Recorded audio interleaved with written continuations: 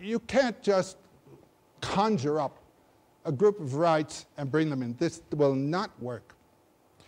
Mythology is a production of the wisdom body, not of the intellect. It is not. There's that saying I quoted last night of an American Indian: the white man has ideas, the Indian has visions. And visions come from a deeper, more mysterious center. Ideas come from up here. Myths have come from the vision world. Rituals are enactments of myths. Now, I've been in the world of the arts for a long, long time. And I see people coming in, and so many young people say, oh, they want to invent rites. They can't invent rites. They, in the first place, don't have the depth of experience, and their depth of experience is local to themselves. It does not embrace the culture. You brought up the problem of people who are not in this room.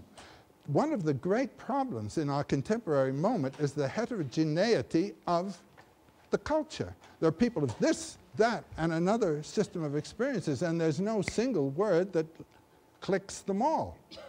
The old mythologies grew up, every one of them, within a limited culture domain, among people who were having equivalent experiences.